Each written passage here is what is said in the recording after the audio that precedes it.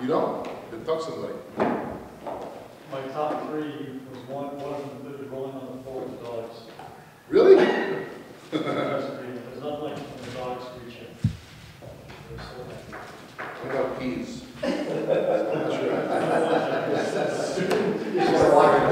Okay, Luke 24.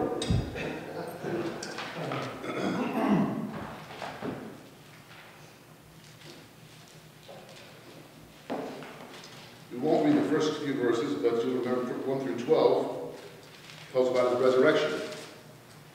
We won't call it a coma, that'd be somewhat akin to heresy, but he's been unavailable for 3 days. And the very first thing we read about him doing is greeting those that he loves, appearing to them. And then picking up at verse 13. That very day, two of them were going to a village named Emmaus, about 7 miles from Jerusalem. And they were talking with each other about all the things that had happened, the events, the current events, what's been going on in the world. While they were talking and discussing together, Jesus himself drew near and went with them. But their eyes were kept from recognizing him. And he said to them, "What is this conversation that you are holding with each other as you walk?" And they stood still, looking sad.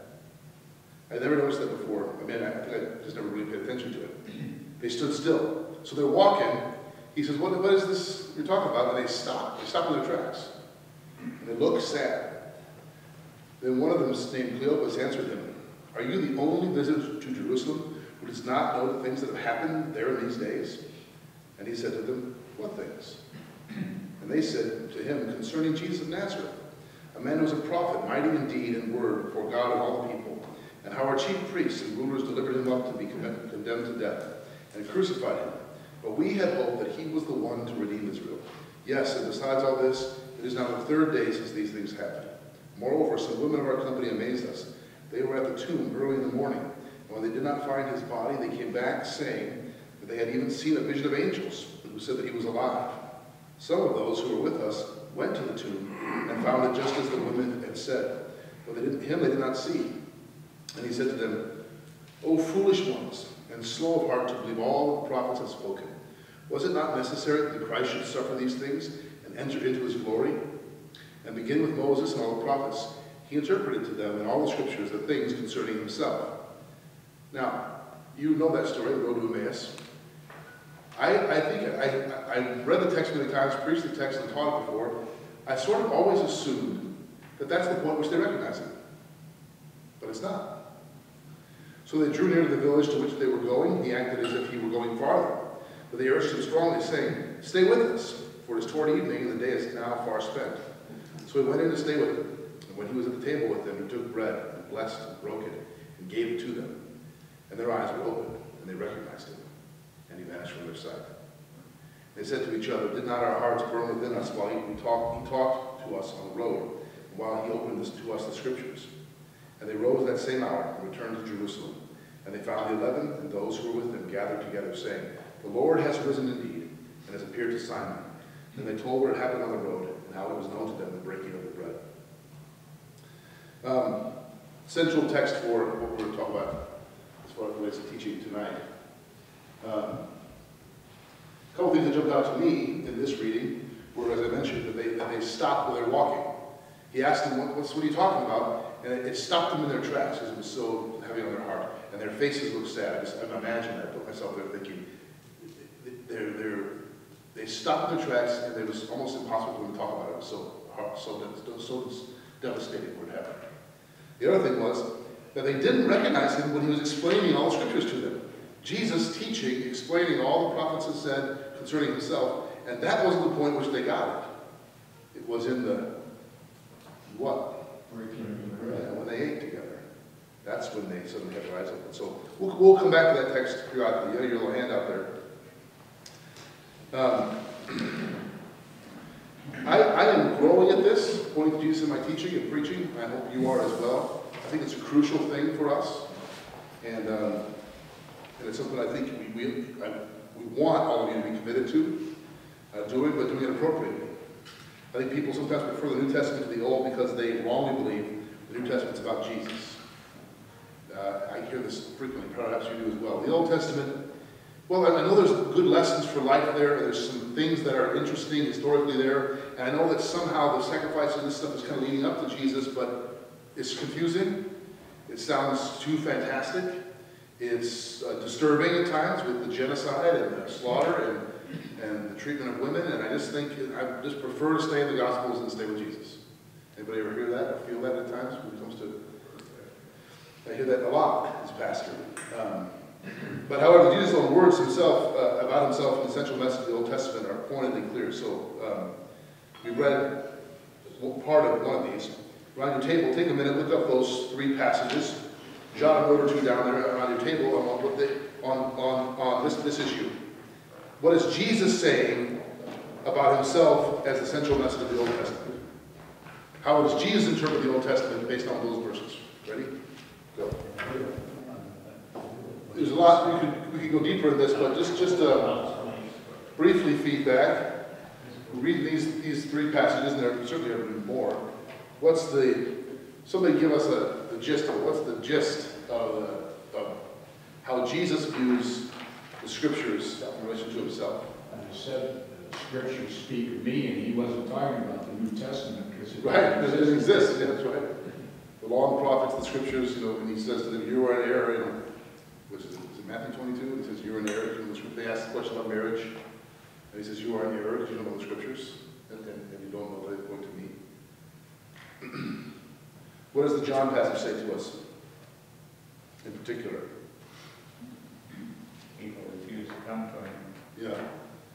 He's chastising them really about they study the law. You read the Scriptures, and yet you miss the point entirely. And Luke, we just read about that. It gives us a sort of, I think, Jesus hermeneutic, if you will, how he would interpret the Bible. And then Matthew 5, what is that, that Steve Bowser is teaching on in a week or 2 weeks? Next week? This week. This Sunday? This Sunday. Oh, yeah. Okay. So he comes to that, he says, do not think that I come to abolish them, but I come to fulfill them. And he couldn't be clearer than that. But I've heard people say things like, Jesus in every verse. He's in every word of every verse of the Bible. I don't know, you read through his Proverbs, some things, I'm not sure, is he? Or you read through some of the stories of Sodom and Gomorrah, is he in every verse? If he is, how hard do we have to look? Is there some code book? And so what does it mean to point to Jesus in our teaching? I think that clearly we can assume from these 3 passages that taken as a whole, the Old Testament Scriptures, he's the point. They're all pointing to him as a whole. Was that? He's the focus. Yeah, he is the interpretive lens through which we should read them. But I see people fall off either side, right? And make the error on one side of what we'll get to later called moralism, where you make spiritual lessons out of the stories, and that's not the point. On the other hand, you miss Jesus. On the other hand, trying to squeeze Jesus out of a proverb that really isn't speaking anything about the Messiah. It's not messianic at all. We can make errors on both ends. So anyway, how do we then teach Christ in our point to Christ in our teaching?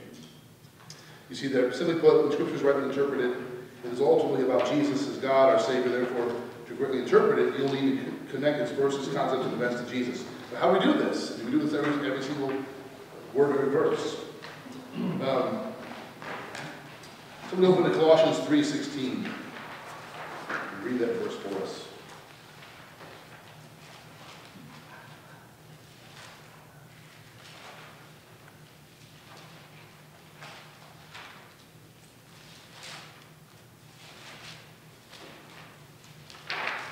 Let the word of Christ dwell in you richly, teaching and admonishing one another in all wisdom, singing psalms and hymns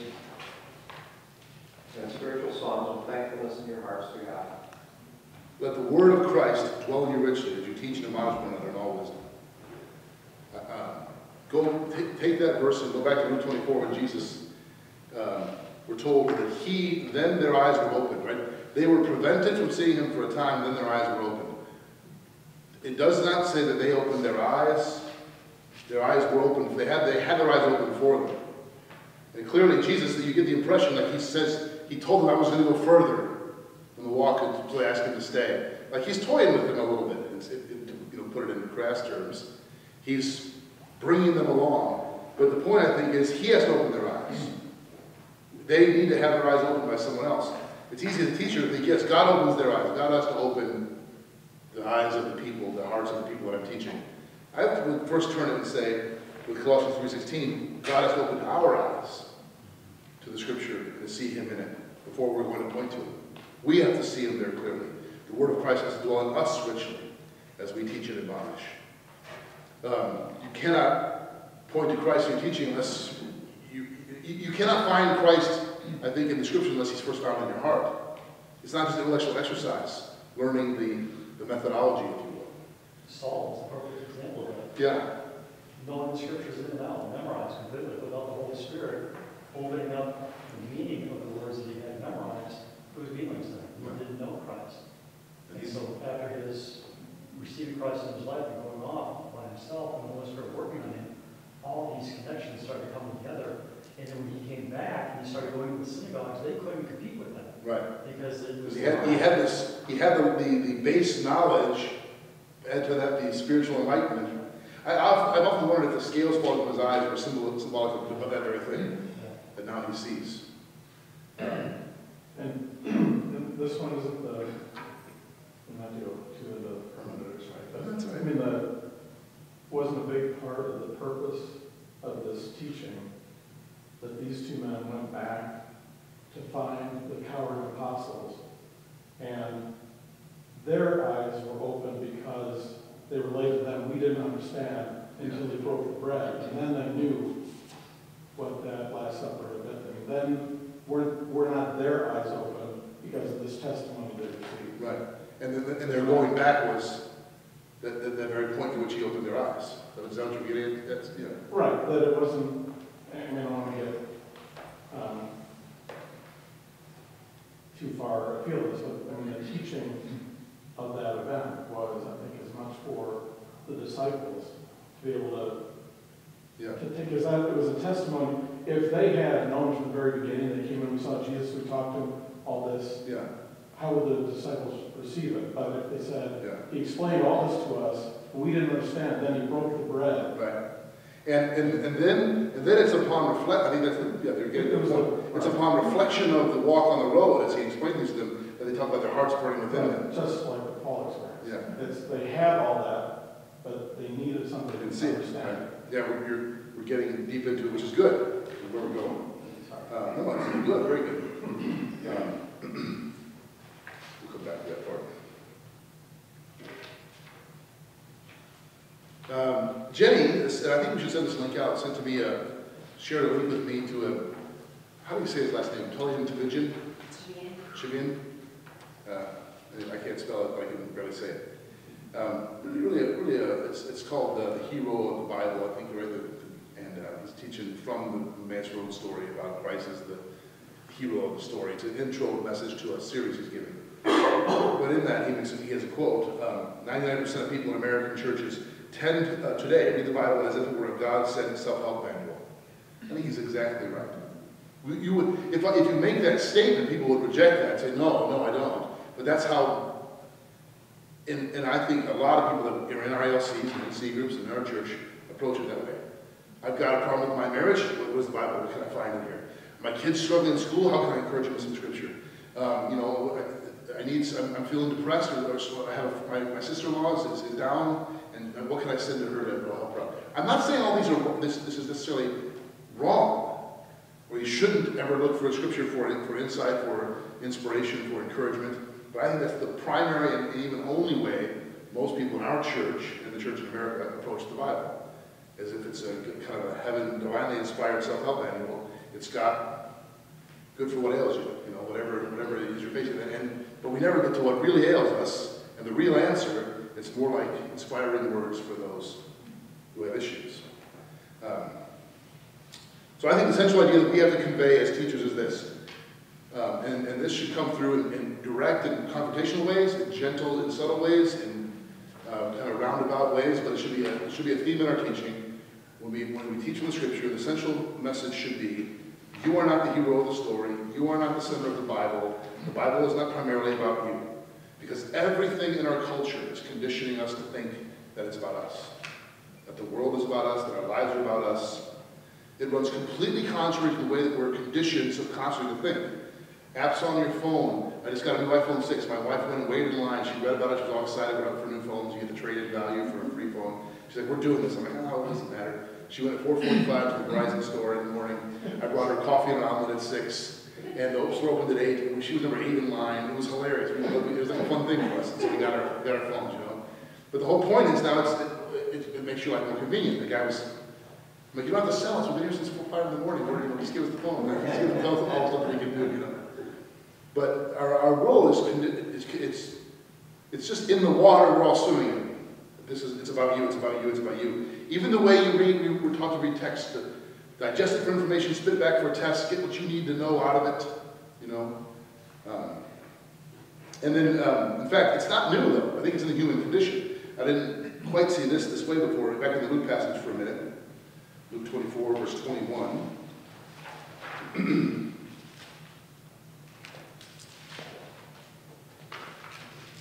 I think that's the reference right. So they're talking about what's going on. I think it's interesting. Jesus, after being away for 3 days, comes back, and the first thing he does is engage somebody in conversation about what's going on and help them eventually see who he is.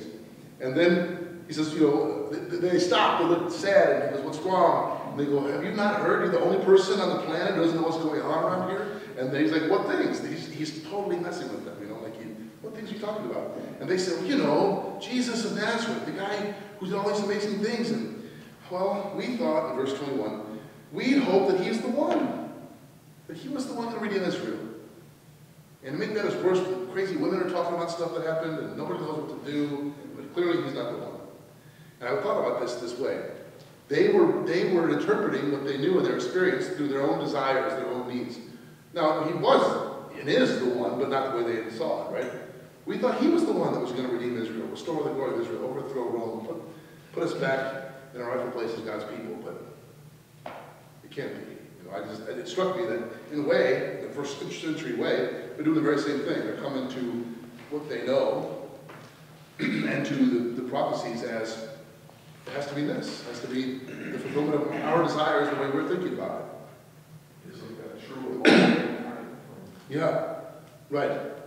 I think it's perhaps we live in a world that's maybe accelerated that and fed into that human tendency more than any other time in history, but it's certainly not new, you're right. But Jesus essentially says to them, what? This story's not about you and your needs and your desires. It's about me. What you've learned since you were a child, the things you've experienced, these scriptures, they have never been about you primarily. You're in there, of course, but you're never going to see you until you see me first. So, what do the Puritan reformers say? Sin is the human being curved in, the human heart curved in on itself, you know, to see it through our own lenses. So I think one way we point to Jesus is first by beginning with the foundational message that the Bible is not about you. How not to approach the Bible. So a couple of questions we should always be asking, implicitly and explicitly in our teaching, are, what does this text teach me about God? And what does this text teach me about the promised Messiah, or about the Christ? How many of you have ever been in a group where you've read a passage of Scripture and the first launching point for discussion was, well, I think this means, ever been in a group of people who start that way? Well, to me, this means, level 2 is a great reason to those high school ministries. Or, I think we just begin with our opinion, our felt need, our desire, what we've drawn and pick from the smorgasbord of spirituality, that we pick and choose what we think it means. And I think that's rampant in groups. So as teachers, we're teaching people not just how to see Christ, but first, how not to read the Bible as well. You don't approach it that way, fundamentally. That's not to say, like I can remember lessons as a kid, and I think Chavian talks about this. How many of you were in a Sunday school class where David and Goliath was ever taught? The flannel graph, right? And, I like flannel graphs, that's pretty cool. But what was the the message of the story for most Sunday school classes. With God's help, you can. Yeah, who are the giants in your life? I'm afraid of not being popular. I have this issue. These are giants, right? We make these things giants, you know. There's even a movie called Facing the Giant. It was a football movie, very cheesy, not 2 hour and a half movie. It's all perfectly wrapped up and wonderful at the end. Which in my experience is not real life, but anyway, maybe your life is different. You know, so, and certainly there is strength and encouragement, and God does seem to love the underdog, and there are moral lessons we can draw from passages, and it's not wrong to point them out, but that's not the way you approach the Bible. That's not the way we are to teach the Bible. That's not the fundamental message of that text, you know. So we're off the outline here. Let's get back. So let's talk about some of the ways that we find Jesus in the Scriptures. First one, prophecies. We won't belabor this point because you no doubt have books on your shelf or can do your own searches on the great sites that are there. There's no shortage of this. But what's the very first messianic prophecy in the Bible? Anybody know? Genesis 3. Yep, Genesis 3:15. What is it? Important if they were made of it. What's the He will bruise your heel. right? He will bruise his heel. And so how is that messianic? What's that pointing to? You will crush his head by his right your heel, right? Speaking to the man about the serpent. He's going to be the overcomer over evil. Yeah. I'm not sure that, the Passion of the Christ movie, which when I first saw that, there's some things in there that I wondered about, and Gibson seems to have his movies always seem to be very bloody, including especially that one. But I think he got a scene in there that's beautifully put in the garden when Jesus is praying to overcome he's praying for strength to finish his mission. And there's that hideous kind of androgynous, weird-looking satanic character, and the snake comes out from his robe. Do you remember this scene? And after that scene is over, he gets up, his foot comes out, it scares you. Boom! The sandal comes down, crushing the snake's head. I think that I wonder if he put it maybe a little too early. There should have been another resurrection. But anyway, the point's made, right? Yeah. The very first messianic prophecy comes in the very first book of the Bible, and they're there throughout. So when we come to the prophets, if you're teaching the prophets, or if you're coming across passages that refer to the prophets, you can't miss that. You can't fail to draw attention to that. I mean, you should not. We can. Sometimes we do. 1 Peter 10:1-12.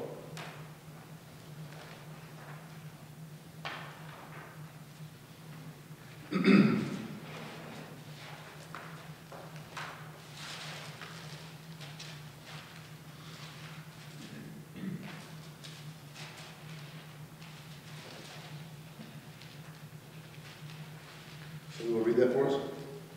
Did you do that? 10 to 12.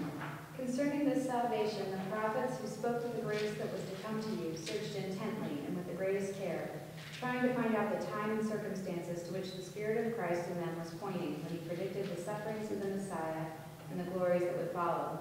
It was revealed to them that they were not serving themselves but you when they spoke of the things that have now been told you by those who have preached the gospel to you by the Holy Spirit sent from heaven.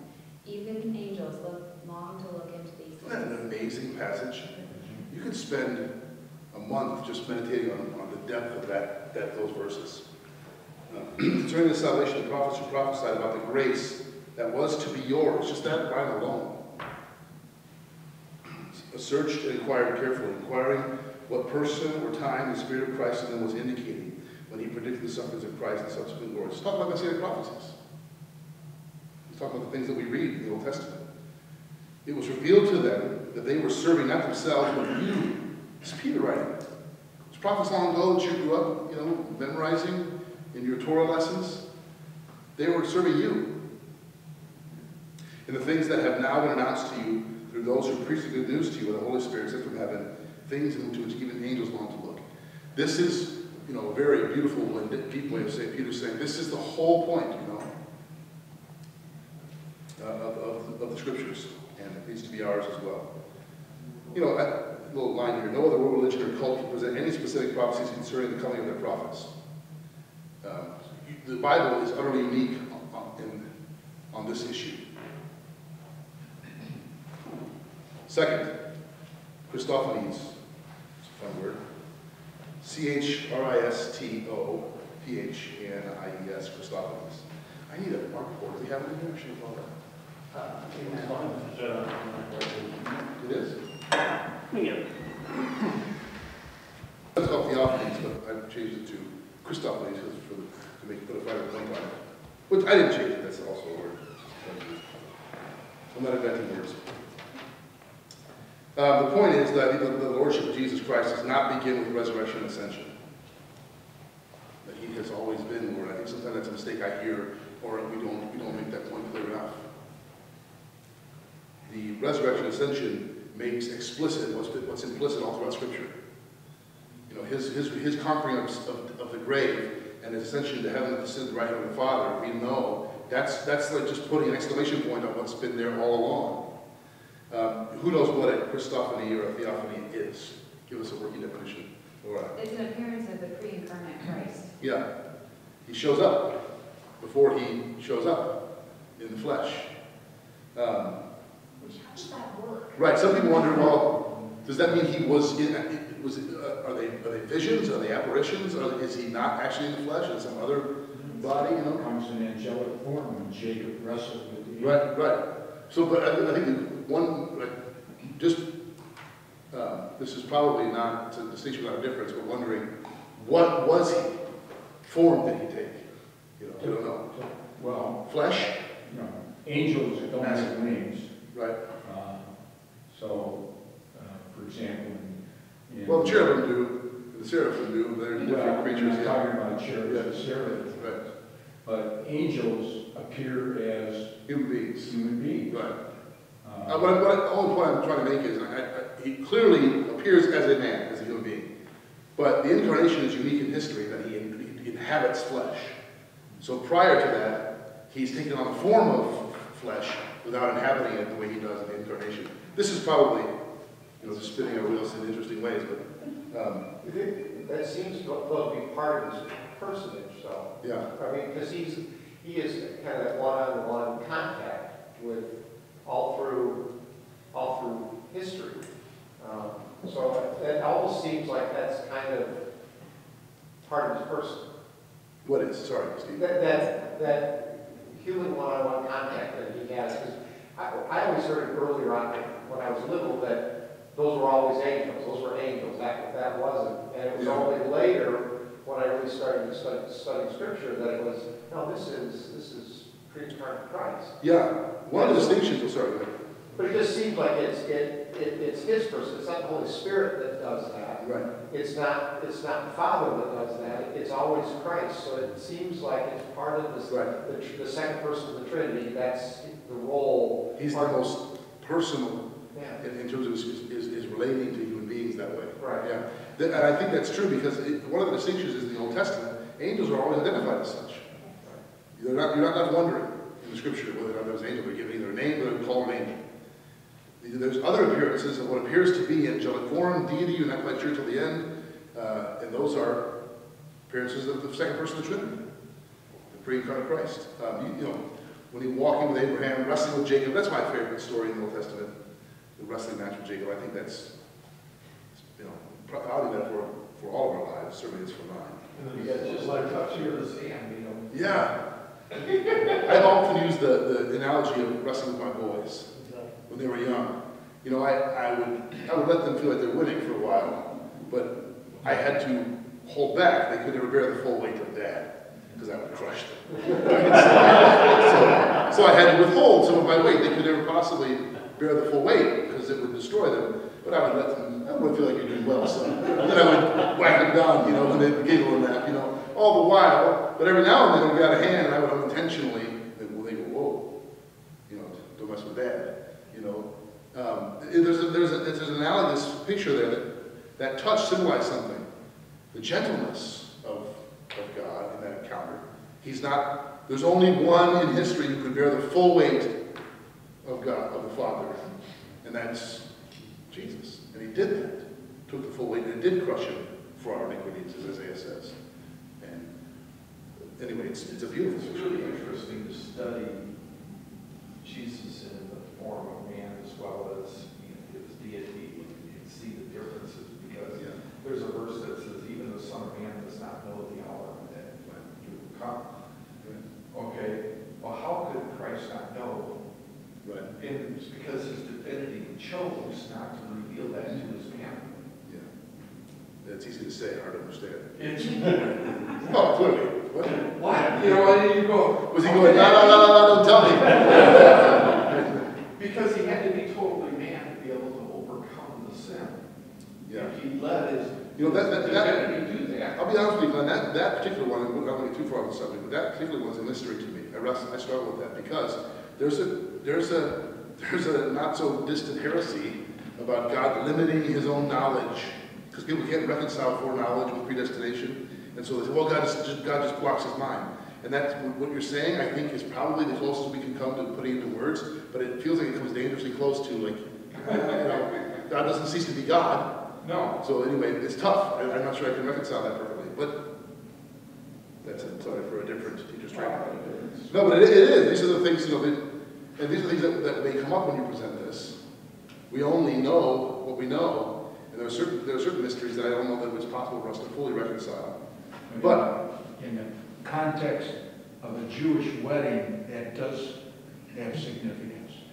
Because when the bridegroom went home to build the house or the room that he and his bride were going to occupy, he didn't return for his bride until his father said, it's time for you to go and get her.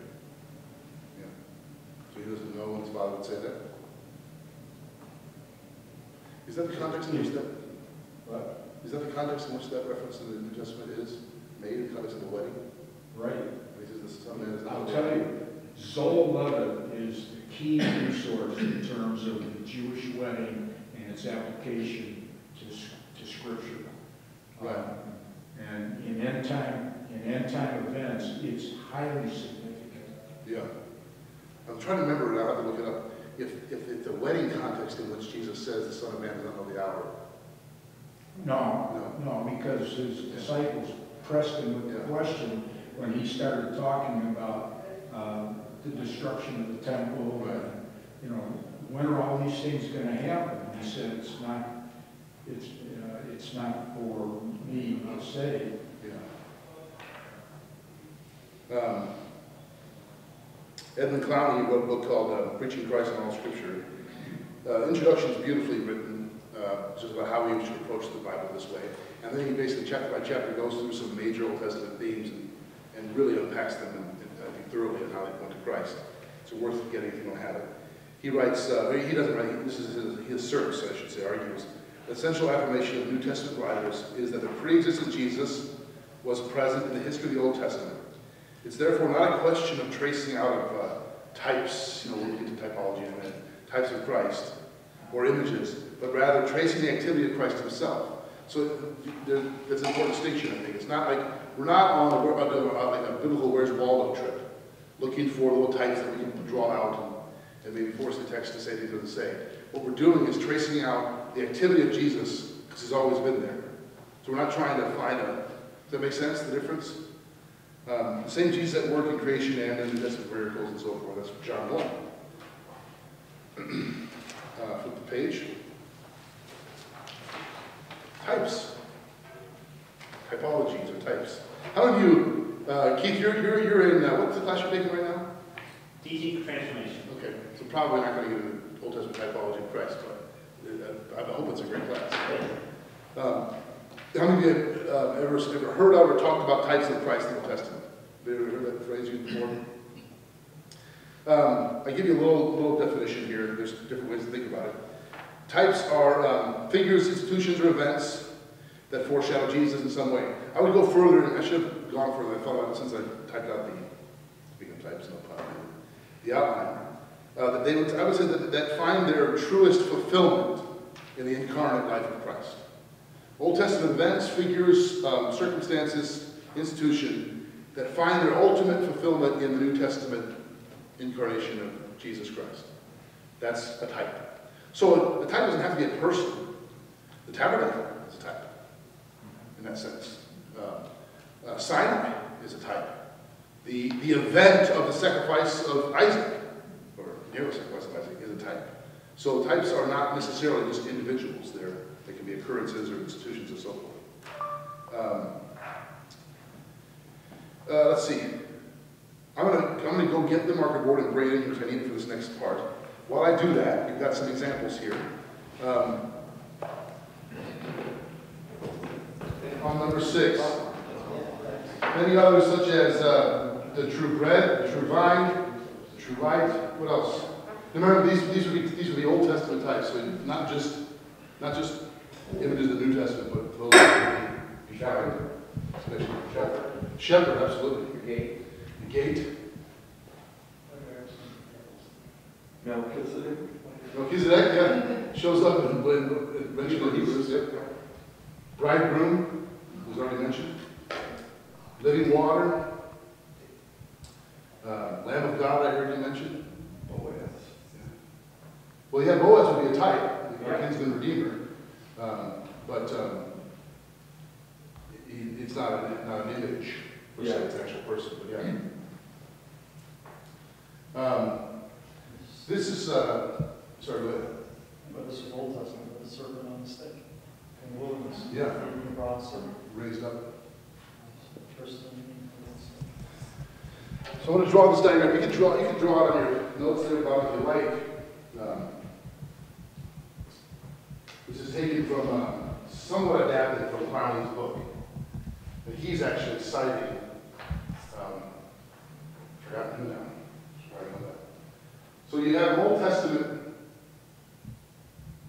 truth.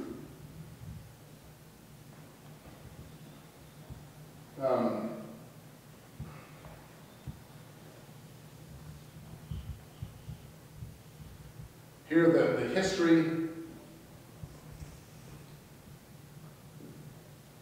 of redemption and revelation. Revelation and redemption finds its fulfillment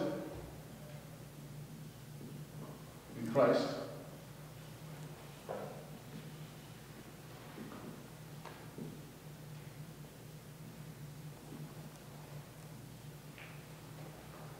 That has a particular kind of significance or meaning.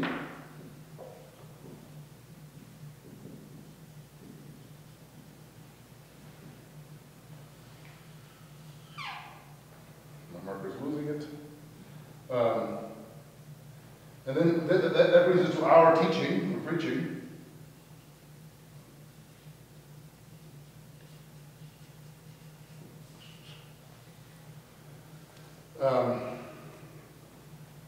I missed a step here. Old Testament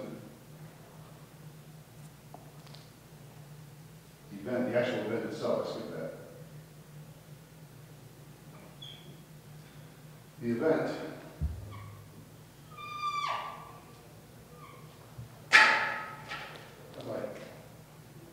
that's nice. Has its symbols, I'm sorry.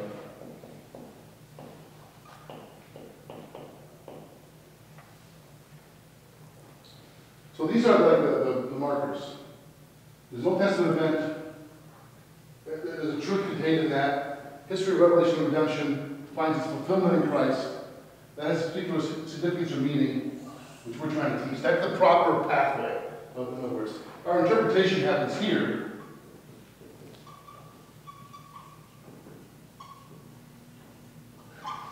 But that's how it goes. He talks about, so typology then generally kind of circumvents here.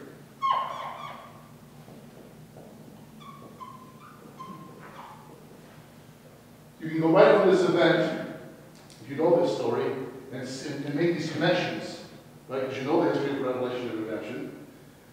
But this is the part that was interesting to me in this diagram. He says what often teachers have done historically is they go right from here to our teaching. And this is called moralism.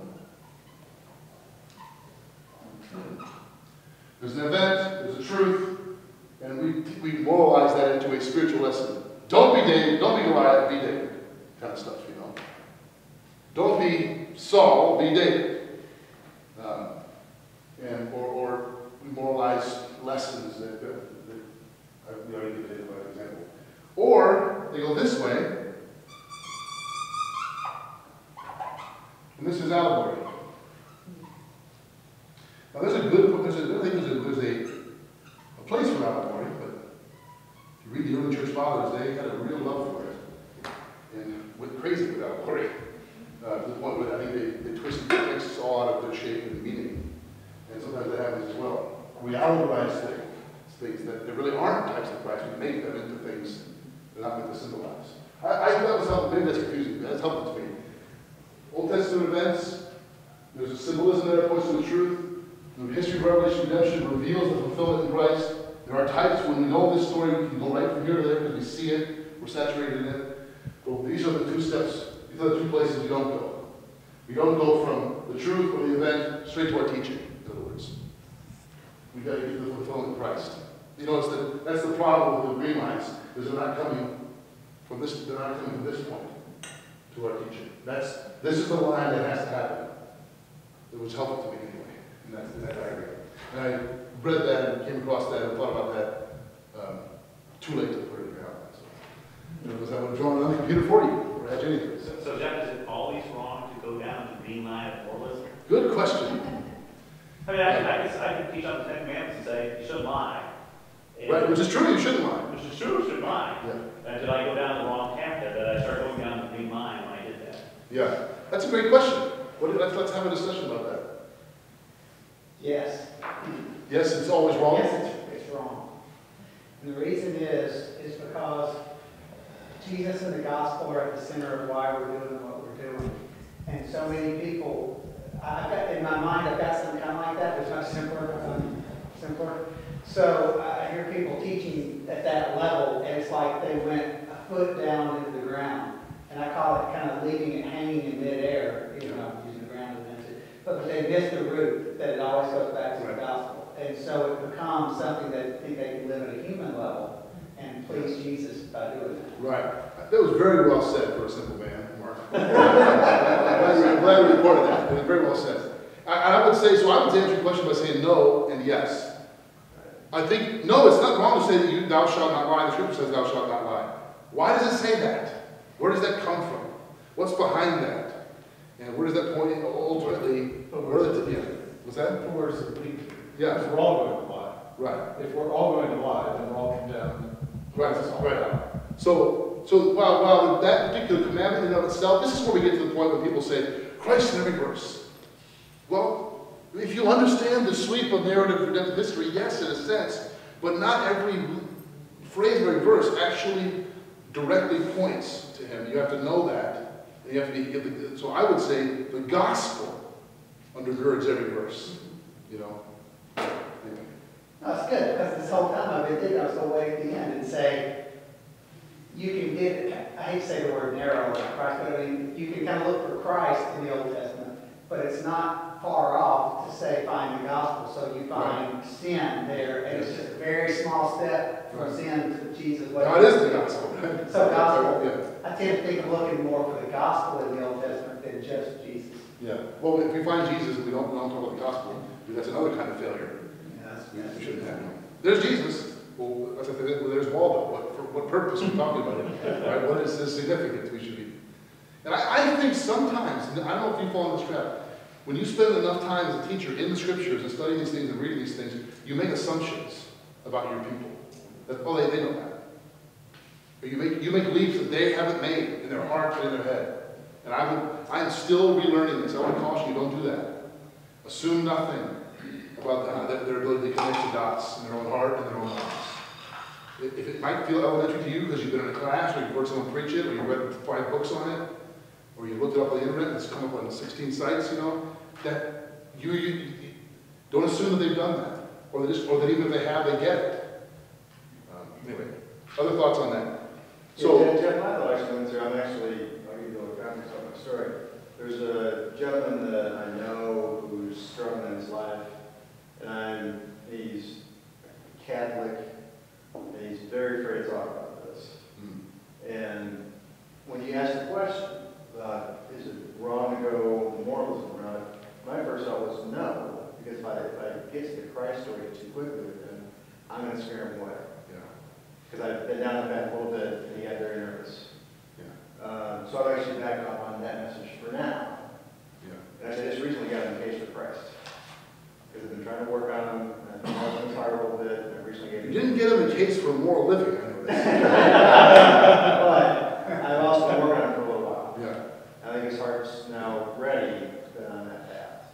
So I didn't start with my story. You know what, Kurt, I'm glad you brought that up, because there probably is a distinction in teaching the scriptures and in personal evangelism, what we need to make there. Yeah. We're teaching the message of the scriptures. You're trying to reach your friend to gain an audience. There's nuance there that I think is exactly the same. Absolutely. Yeah, Mark. There's another reason why you can't miss that top part, is because it's no use to you or the people you teach when they're in the pressure situation, they're tempted to lie. You shouldn't lie because it's wrong, it's just not very powerful an antidote to the Right. temptation to Right. sin. But Yeah. knowing why you don't do it, because God is like that, and that's much more powerful.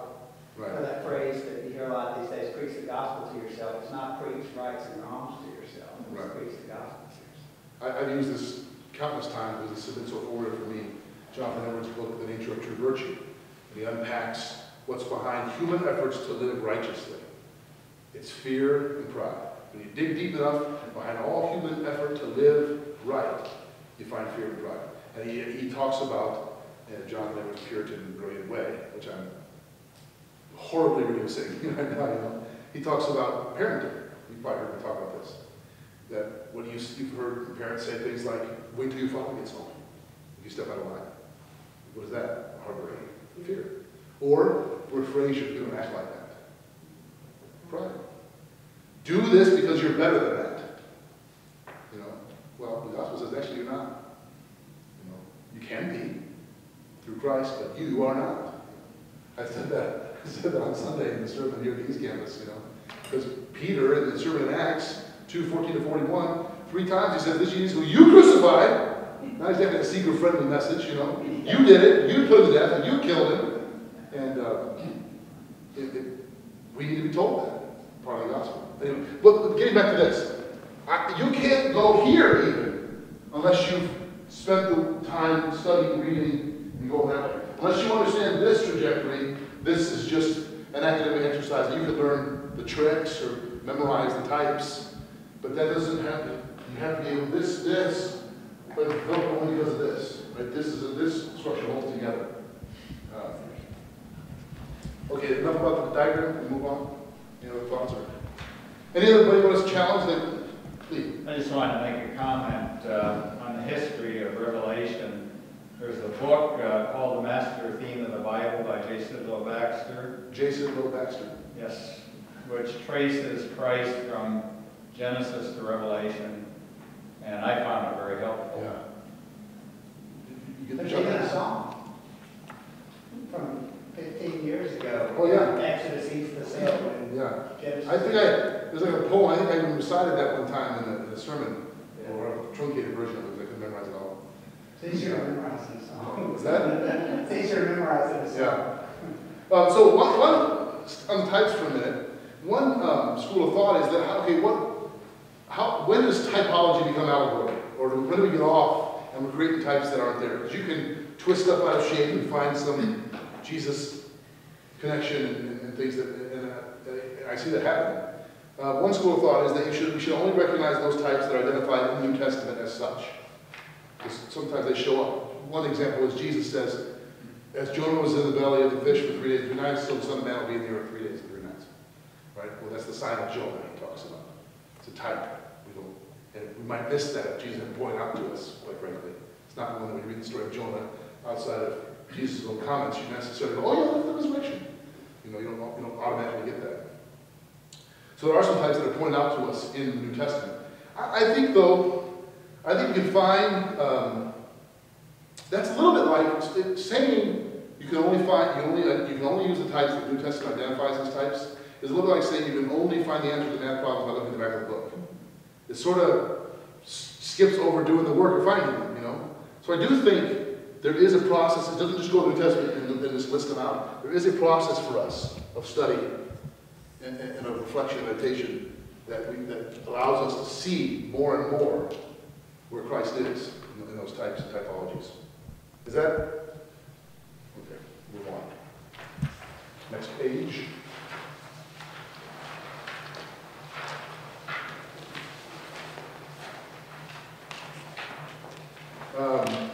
This is Jesus, the true and better, and what you put there is ... See, the true and better, all these things listed.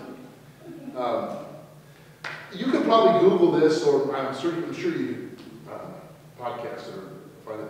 Tim Keller, I don't remember the name of the sermon. Jenny, remind me, we'll look it up and find it. He gave a great sermon, a series of sermons on this, Jesus, the true and better, all the Old Testament characters. So when you read about such great biblical figures as listed here, the point as teachers is we're not to approach them immediately as lessons about good and bad to follow or to avoid. That's the slippery slope to moralism. I think that happens a lot, right? Here's an example of what to do. Here's an example of what not to do. That's not the primary reason these characters are given to us in Scripture. And I think it's unbelievably common in children's curriculum, in Sunday school curriculum, and in adult lessons as well. We might find these examples. It's not wrong to find examples and to point out lessons about life from these characters. But here's my point. You don't need the Bible to have lessons to follow and to avoid. That's what the Bible's given to us for. You don't need the Bible to get a whole long list of people to emulate and to not emulate, to avoid acting like, right? Life is full of that. History is full of that. Biographies are full of that. The news is full of that. The Bible is unique in that it's not giving us a list of people that we should, oh, this is a hero, this is a villain, this is somebody who got it right, somebody who got it wrong. That's not what we're given here. We're given what? Go back to Jesus' own teaching. What is it? The point of the Bible, listing his characters, is not to give us lessons to avoid or to follow. It's what? To point to Christ. That's what it's for. That's what the book is for. So we go down the list here. In fact, put above Abel, I don't know how I missed this. Adam, you got to be there. Actually, put him, if you want to let it go. We're going chronological, sort of. And this, I want you to run your tables. Jane, we're done at 8:30? Okay. That's what you think. So around your tables, let's 1, 2, 3, 4, 5. You take the first four: Abel, Adam, Abraham, Isaac. You take over here John, Joseph, Moses, Job, and David. And you guys just get 3: Jonah, Boaz, Nehemiah. And in what sense is Jesus the true and better version of that character? I know that's probably requires more explanation, but let's see what it means. You lost Laura. How is Jesus the true and better Adam? And by the way, this would be a great sermon series, and someday I'll preach it. Maybe just to be all of you on it, teachers teaching teachers time. But how is Jesus the true and better Adam?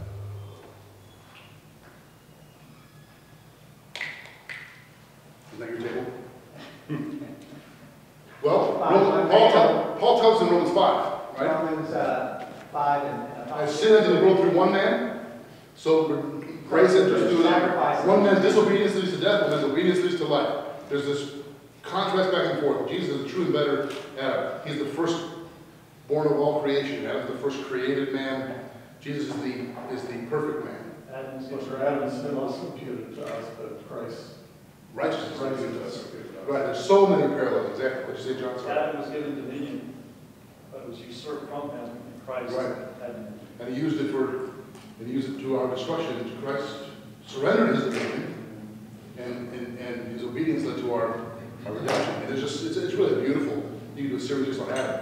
How is Jesus the true and better Abel? A little more obscure. Better sacrifice. Yeah, his sacrifice. His sacrifice was acceptable. Right. There's sort of that connection, which is probably the one that jumps out quickest to us. Remember that phrase in Genesis 4 when God says to Cain, your brother's blood cries out from the ground for vengeance, right? There's blood, another one that cries out, not for condemnation, or it cries out for redemption. Right. And there's a unique parallel there as well. How is Jesus the true and better Abraham? He obeyed. He obeyed what God told him. He obeyed, sent, went, and to establish a people for himself, for God. There's a lot of parallels there. Beautiful parallels, really. Do you guys have Isaac too? Yeah. How is Jesus the true and better Isaac? He submitted himself willingly as a sacrifice. Yeah, that's one of the greatest ones, isn't it? The beloved son, the firstborn.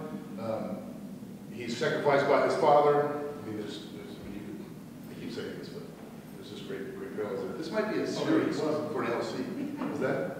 But he Well, wasn't. I didn't mean the story of it, so we go through the whole. Right. It We're was going faster and skipping. God provided. Right. It wasn't that Isaac. Right. Isaac would never have been an appropriate sacrifice. Right. God provided the lamb then, but Jesus Is that way? is the appropriate. Is that the sacrifice? Is that yeah? So that's why he's the true and better Isaac, because Isaac would not have been a sacrifice for sin. The connections symbolically were that he was offered up by his father, but he would never have been. That's a good point. But Isaac, I don't really believe knew. Abraham knew. And the story is that Jesus offered himself up to the point of death. I don't know that Isaac was saying, "Hey, yo, let's go." But Right. he allowed himself to be bound and to live on the Right. He did. Well, the point to keep in mind from that perspective is the fact that he just wasn't a kid. He was. Yeah, it's true. We think of him as a little wookie daddy, but he was at least a young adolescent, not a grown man. Yeah. Okay. Joseph. How is Jesus the true and better Joseph? Saved his family. Yeah. Betrayed. Betrayed. He was falsely accused. He forgave others, his brethren. Freely forgave those that he would have justified in punishing. He was tested, Mhm. and he was salvation of his brethren. Yeah. And He was their instrument of salvation. Yeah. How is Jesus the true and better Moses? delivered his people. Yeah. He was an intercessor for his people. His ministry came later in life. John's like witness. You got to be. We It's good. It's Now, good. I love that. that's like over here. Yeah. Jesus crossed over that. Yeah. There's a bunch of us. Jesus made it the promised land. Right. He did. The true and better. Right. That's the whole point. There are both beautiful parallels where we see these things point to Christ, the things they did. There are also limitations in the Old Testament characters where they're imperfect, and we see that's why the true and better. Christ is the fulfillment of these things, both in their symbolism and their imperfections. How is Jesus the true and better Job? That's a more obscure one. Job was highly tested. He was the righteous man who suffered, Yeah. and he was an intercessor for his friends. That's the part, yeah. To, Remember that part of the end of Job? God seems to he's not happy with Bildad, the Shuhite. And he's going to wipe him out. You know? Smallest man in the Bible, by the way. Bildad, the Shuhite.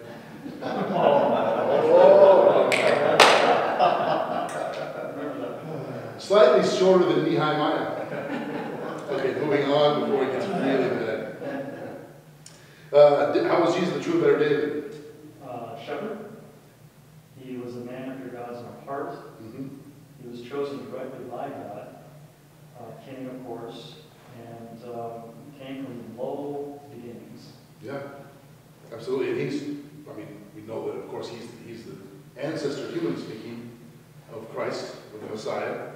His victory also becomes his people's victory. Like the people are, so one of the things that I think the David and Goliath story, we think about, okay, don't conquer your Goliaths. Be like David, and with God's help, conquer your Goliaths. Actually, perhaps a better application would be, you're like the Israelites, who are too chicken, they're peeing their pants in the corner, and you need someone to go fight for you because the enemy's too great. You need someone to stand in for you to conquer the enemy of God and your own destruction, because you're not going to win this battle on your own. You can't. And it's an unlikely hero, by the way. You know, there's a lot of beautiful parallels there. We know where David's bones are. Yes, right. And Jesus, Peter says that in Acts 2, right? I'll tell you, his tomb's right there. You can go see it. He saw saw decay. The Lord said to my Lord, sit at my right hand until you. Yeah, again. Did you get excited about this? I remember reading that D.A. Carson wrote in the book. He said, people tend to get excited about their pastors get excited about. I would press that and say what their teachers get excited about. So get excited about Jesus. Isn't that a great line? People tend to get excited about what their teachers get excited about, so get excited about Jesus. Okay, how was Jesus a true and better Jonah? We already kind of covered that a little bit, but give us some good stuff. 3 days in Zoom versus 3 days in. Right. Yeah, well. Or Jonah shrunk away from the prophet, Jesus did not shrink. Right. Jonah went as far away from God as he could get. He certainly did. And Jonah being cast overboard was the what? The salvation of the ship. Right. His plunging into the depths was, which is the Hebrew symbolism for like the abyss, far from God, was the salvation of those on board. And he knew that. Now he falls far short of the imperfection. Jesus is true and better. And they were Gentiles. Yeah, that's right. They're Gentile sailors. But as far from God as you can get. Yeah. That's a great point. I should write that down. Jesus is the true and better Boaz. And I went, what way? Yeah. Purchased us. Bought us back.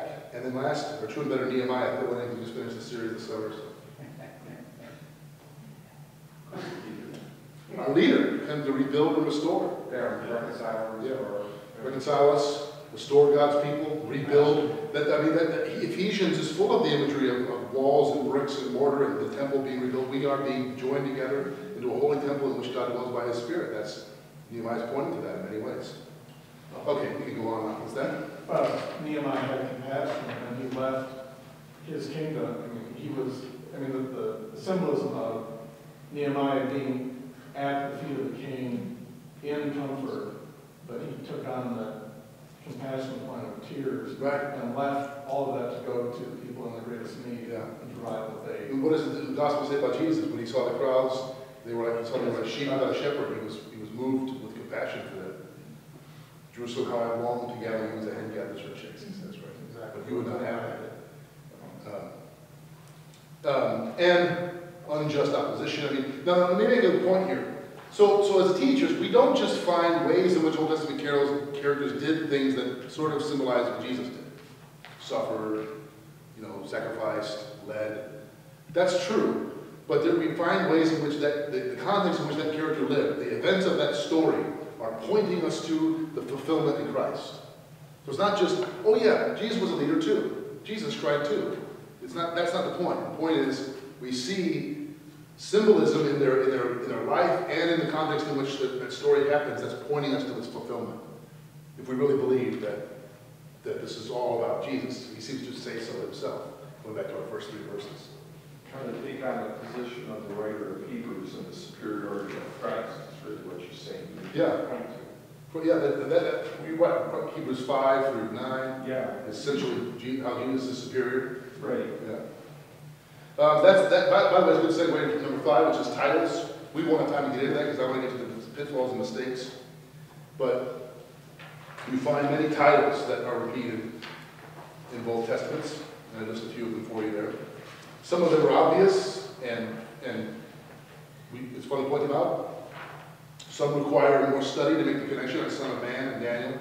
And Jesus seems to be his favorite phrase about himself, and it shows in Revelation 2. It's sort of like, okay, what does that mean? There's a lot in there. Some are really beautiful, and they're like light.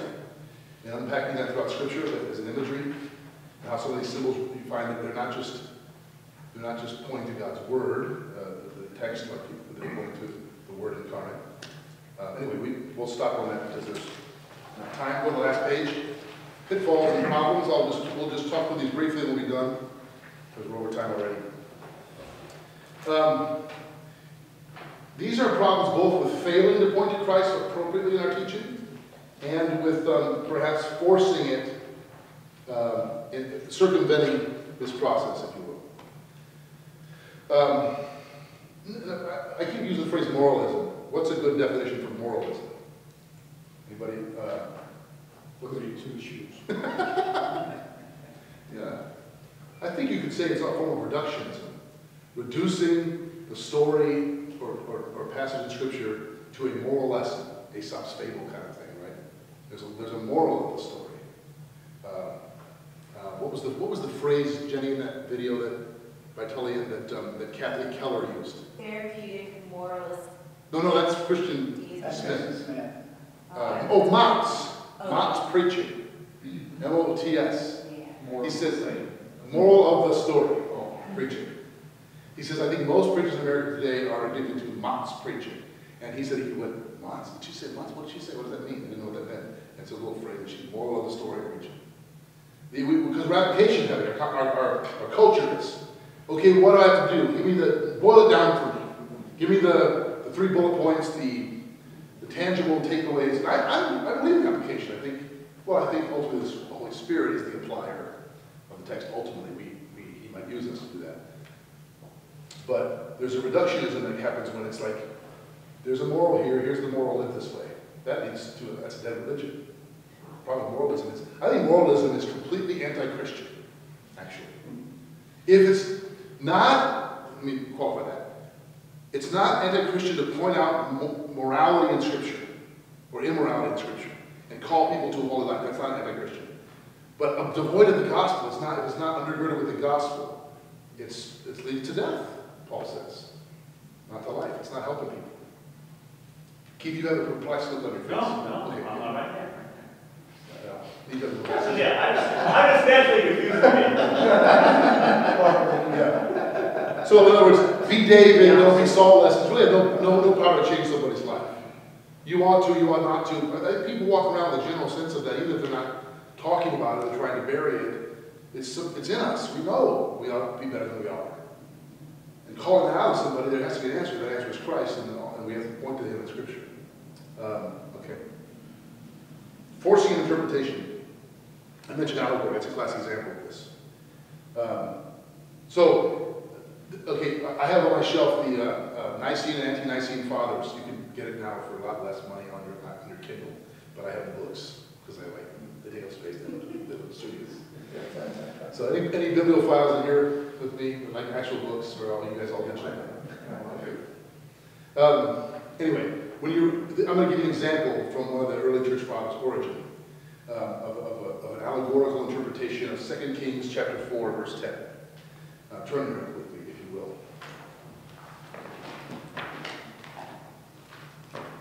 Origen's mentioned in the Scripture, by the way. That's not a type of Christ. 2 Kings chapter 4, verse 10. We'll read 8 through 10. One day, Elisha went on to Shunem, where a wealthy woman lived, who urged him to eat some food. So whenever he passed that way, he would turn in there to eat food. And she said to her husband, Behold, now I know there is a holy man of God who is continually passing our way. Let us make a small room on the roof with walls, and put there a bed for him, a bed, a table, a chair, and a lamp, so that whenever he comes to us, he can go in there. Just that's the text, okay? Elisha passes by, stops in for dinner. She's apparently a good cook. Whenever he's in town, he has a meal. She thinks it's cool that a godly guy stopped by. Let's build him a little room. And she mentions these furnishings. Origen, you know where I'm going with this? Origen takes the table, the chair, and the lamp, and makes those the crux of this teaching. And the lamp symbolizes. The lamp is allegorical for the prophet's need for divine light. 17 pages on the lamp. That's in Kings 4, verse 10. And the lamp. I think that the writer of 2 Kings is simply saying there was a lamp in the room. You know, a little oil lamp. That's all they're saying is the room had a lamp. I don't think it's pointing to a need for divine light to be a true prophet. I don't think it's not a type of Christ. I think it just happens to be. Yeah. Isn't that the name of our new service? Word, table, and lamp? Word, table, chair. Well played, sir. So anyway, now, do prophets need divine illumination? Yes. But that's not the meaning of the text. That's simply historical reference, right? So anyway, that's an example of by forcing an interpretation, extreme example. Disconnected stories. Now, this is not a mistake that teachers necessarily tend to make, but I think we have a whole bunch of people in the church today who view the Bible, if they or read it, or if they think about it at all, as a bunch of disconnected stories. They know that an axe had floated. They know that a donkey talked. They know that there was the stairway went to heaven. They know that the Red Sea parted. They know that there were smoke and fire, cloud by day and fire by night. But they don't have any sense for how this comes together. And what that leads to, I think, is dismissiveness or skepticism. Crazy, weird, fantastic mythologies that are disconnected, interesting for kids, and we can extract some more lessons out of them, but they're not part of the narrative suite. When we start to bring this into those crazy, weird, fantastic stories, people stop asking the question, that can't be true, and they start going, oh, I see what that means now. I see what that means now. Now, I believe that it is true, and we should point that teaching, but I'm saying when they're disconnected, it only breeds the disbelief and the skepticism and the dismissiveness, I think, toward the stories, because we're not telling them what this means. We're just saying, no, this story is about something it's not about. Okay, I feel like I'm preaching to the choir. Yeah. Brian and I talk about theology. Sometimes you're preaching to them, So anyway, finally missing the point.